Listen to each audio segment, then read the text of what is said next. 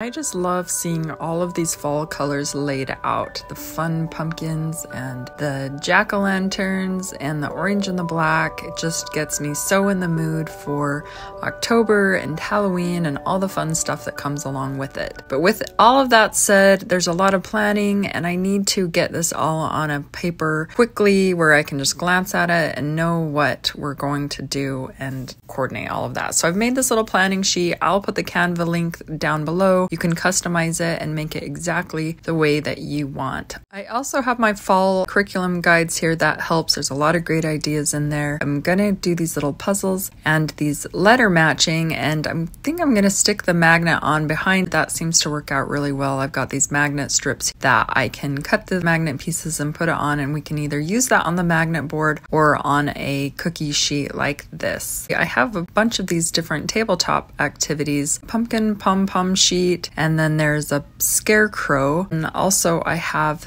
the triangle dot page since we're doing triangles this month. Also this pumpkin counting. But there's a few ways I want to try using these. For one, we have the pom-poms. They can be used with the tweezers or they can pick these up. I need to use kind of big pom-poms. I have my choking tester and I'm just going to show you how some of these things could be choking hazard. These are really fun for the preschoolers, but they look a lot like candy. And another thing that would make a good one that's not a choking hazard are these large soda lids or water bottle lids. Now those don't fit in there and those would work really nicely on these pages. And then also even just the bigger sized button. These shouldn't fit in the tester either. I think these are too big.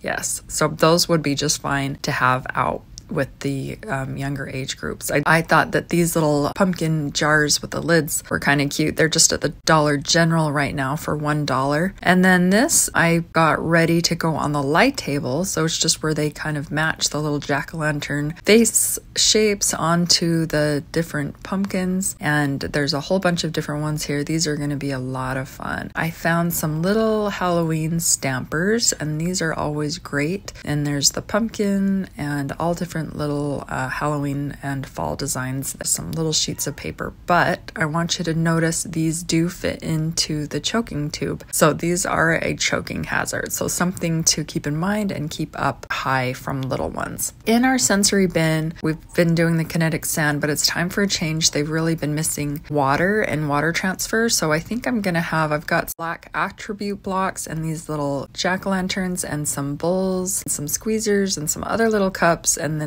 I think I'll just put some water in there. We can do some water mixing and transferring, and maybe even towards the end of the theme we will do some pumpkin spice oobleck in there, and I can put a recipe below for that. And then I've got a few process art ideas for this larger template. Squeeze some paint in there, maybe a few different colors, and then let them roll these funny little balls around. You could use golf balls, you could use bouncy balls, whatever you like. And then the smaller pumpkins, I think I will do maybe use these rollers, roll those out, and then put them on the popsicle sticks and make props again. They just love having their own props. For this one, we've got some paper bags here, and we're just going to paint those orange. And then the next day when they're dry, we'll stuff them with their pumpkin guts, which is just the shredded paper. And then I have some beans here that we can count and put some seeds inside of the bag, and then tie it up with Chanel stem and make some curlicues. That should be a fun one. And then with this one, I found these foam pumpkin cutouts. I'm thinking we're going to make some Picasso pumpkins, so they can take these different paper cut shapes and just glue them on however they please, and maybe even end up with a cool Picasso mosaic pumpkin collage. For this one, this is going to be a 2 or maybe even 3 day process. First, they're going to drag some green paint on the big paper and make some pumpkin patch. Then we're going to put some fence posts up, glue those on, and then when that's all dry, they can put stickers on their pumpkin patch. And then we have our Play-Doh stuff. I found these nice little cutouts. They're just the right size for the amount of Play-Doh we use. These are some Halloween ones and some pumpkin ones. There's like some cats in here and a bat. I think they'll have some fun with that. And then I also have some more of the black attribute blocks. I thought they might have fun pressing those themselves into the Play-Doh as well, maybe making their own jack-o'-lantern face. And we're going to make some pumpkin spice Play-Doh. I'll put that recipe down below as well.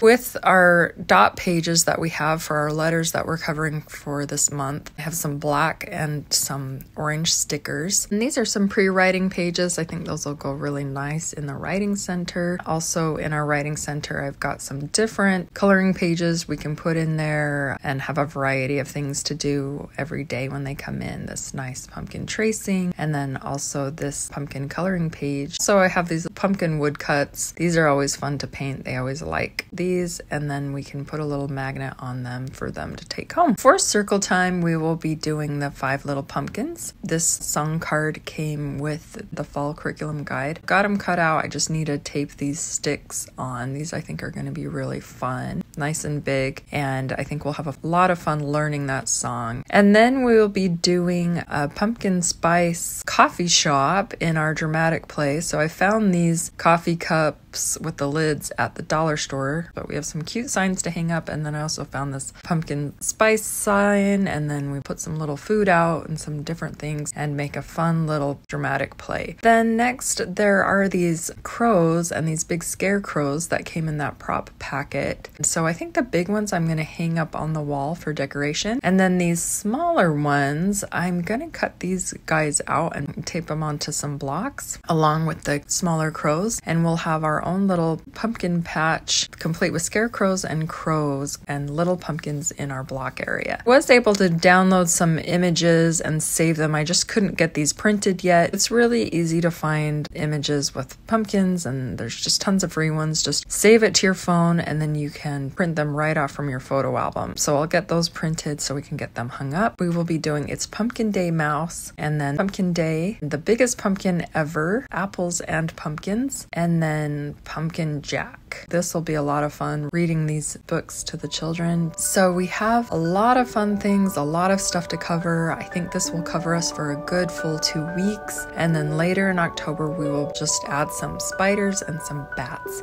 activities to work on. So I hope this helps give some good ideas and inspiration for the pumpkin theme. And I hope it helps to get everyone excited for the pumpkin season. Lots of fun things to do with the pumpkin theme. Thanks for watching. Make sure to subscribe because there's more to come.